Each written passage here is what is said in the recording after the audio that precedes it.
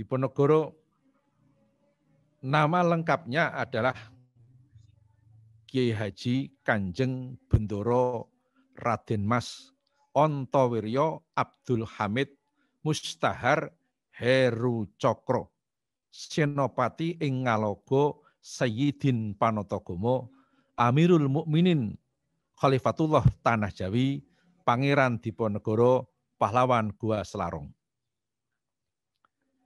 Bahwa sebutan Khalifatullah Tanah Jawi itu bukan khalifah gelar kenegaraan. Itu khalifah, maaf, bukan khalifah dari pengertian khilafah, bukan.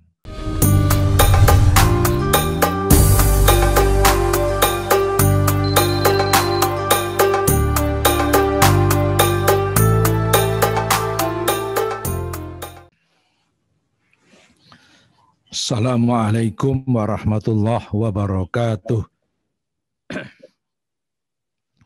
Alhamdulillahirabbil alamin. Wassalatu wassalamu ala asyrafil anbiya wal mursalin wa ala alihi washabihi ajma'in, amma ba'd. Langsung poin saja. Saya akan bicara tentang Diponegoro yang berkaitan dengan sekitar Purworejo, Magelang, Kebumen yang saya tahu. Sebelumnya mohon maaf kalau keterangan saya nanti kurang sempurna, tolong untuk disempurnakan. Bahwa di Kota Magelang ada peninggalan Diponegoro di kantor ex Karesidenan Kedu. Sekarang namanya Bakorwil 2 Jateng, di dekat bekas kantor BPKRI pertama. Diponegoro punya 3 peninggalan. Pertama adalah Al-Quran. Yang kedua tasbih.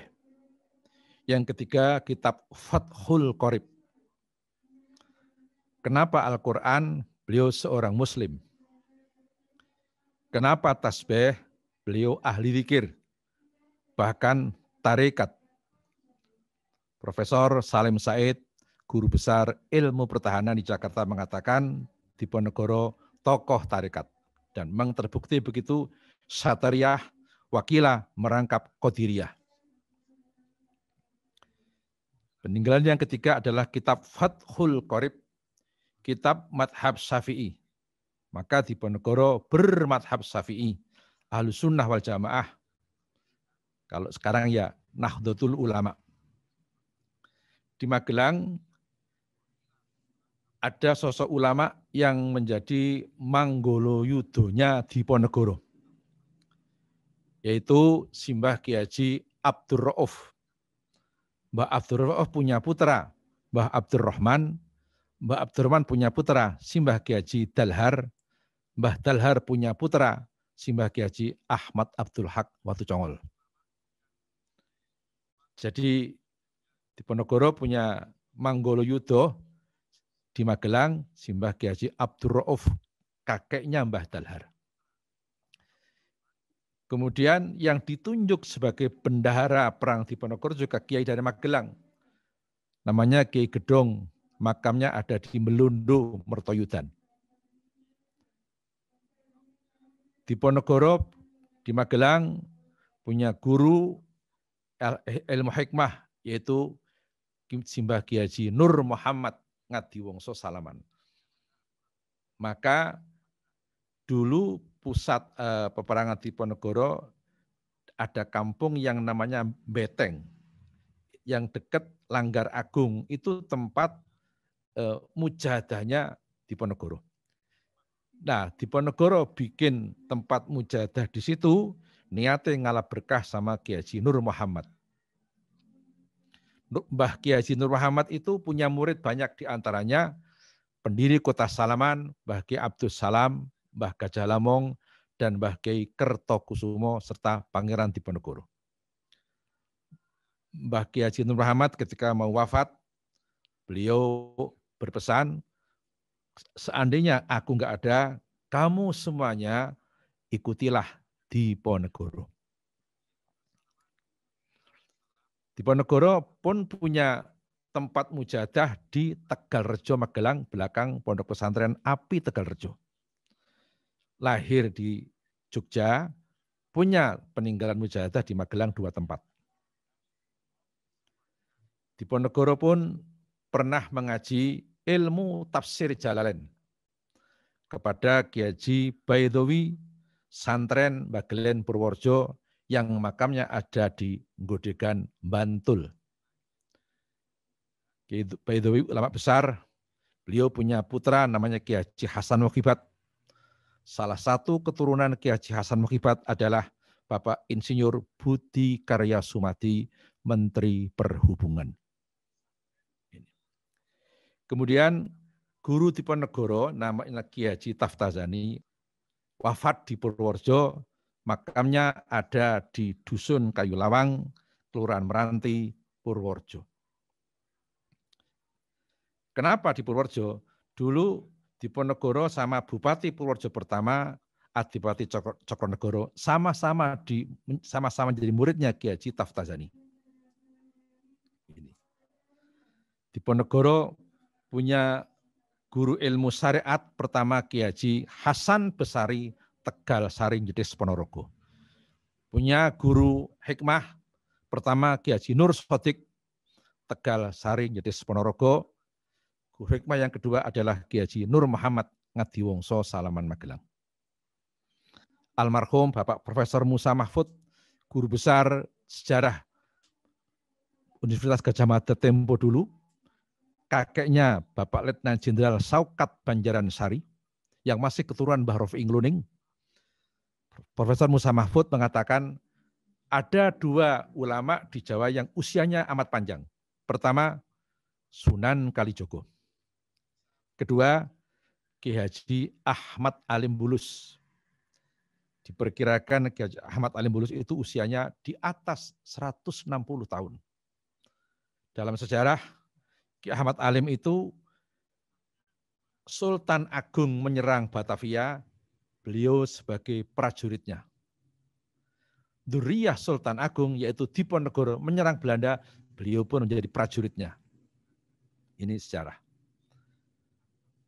Kiai Haji Soleh Darat Semarang pernah di pesantren Kiai Ahmad Alim Bulus, bahkan menjadi menantunya Kiai Ahmad Alim, tapi istri yang dari Bulus tidak punya keturunan.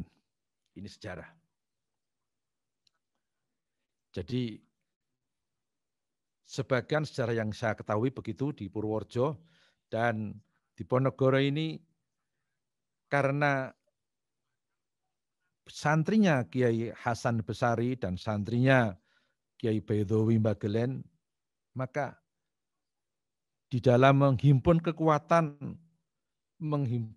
musuh Belanda ini luar biasa. Walaupun cuma 5 tahun, pemerintah Hindia Belanda pusing, bahkan uang kas pemerintah Hindia Belanda habis.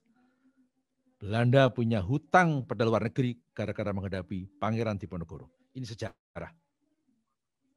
Ini.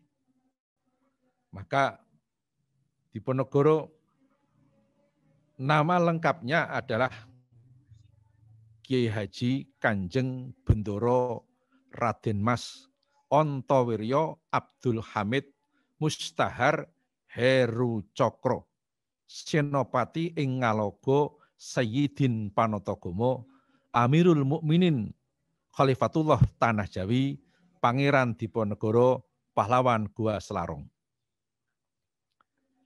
Bahwa sebutan Khalifatullah Tanah Jawi itu bukan khalifah gelar kenegaraan. Itu khalifah, bukan khalifah dari pengertian khilafah, bukan. Karena Diponegoro bermadhab Syafi'i. Itu Ahlus Sunnah wal Jamaah. Maka sekali lagi itu khalifah itu gelar saja tapi bukan kaitannya dengan kenegaraan apalagi dengan khilafah. Kalau masalah khalifah, para mursyid thariqah pun juga gelarnya khalifah. Saya juga khalifah, Tapi bukan khalifah dalam pengertian khilafah. Itu. Ini makanya kita sekarang harus hati-hati dan apa pesan Pak Marsudi untuk menjaga. Diponegoro memiliki peran sentral dalam perjuangan kemerdekaan yang saat ini konsepnya, strateginya, termasuk pusakanya menjadi rebutan orang banyak, kelompok sosialis dan sebagainya. Maaf, bahkan HTI juga mau merebut kayaknya ini. Maka kita harus sangat ekstra hati-hati. Ini. Maka sejarah Diponegoro semacam ini penting sekali. Beliau faqih juga sufi. Beliau mengamalkan ajaran Imam Syafi'i dalam kitab Diwanus Syafi'i. Faqihan wa sufiyan fakun laisa wahidan fa inni wa haqqallahi iyyaka ansahu.